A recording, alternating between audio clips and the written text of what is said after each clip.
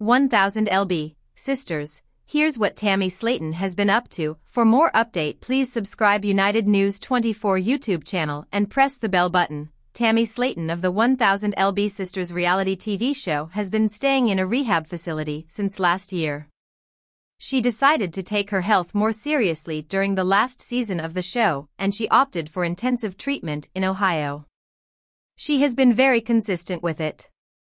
And while she dedicated her time to achieving her desires, she does her best to give updates on her progress and how she's faring. Overall, Tammy's fans have never been left out throughout this hard journey. Tammy's weight loss journey has been documented for more than 3 seasons now.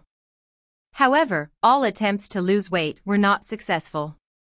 Despite that, she decided to go for bariatric surgery when she saw the results the rest of the family was getting. Inside sources have revealed that Tammy is working hard to achieve her goals.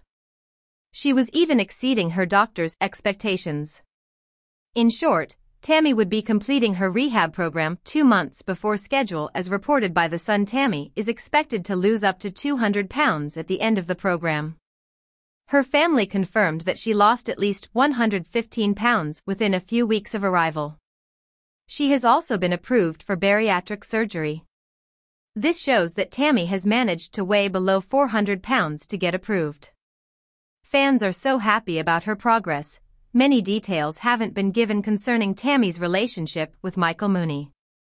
Still and all, fans have seen their relationship grow stronger. The two lovers have been seen flirting with themselves online via messages, relationship status, and comments. Now, many fans have confirmed that Tammy hasn't been lucky with her past relationships. While they hope that this new relationship doesn't hit the rocks, her fans believe that she should focus on something else. Thanks for watching this video, and please subscribe our United News 24 YouTube channel for more update news.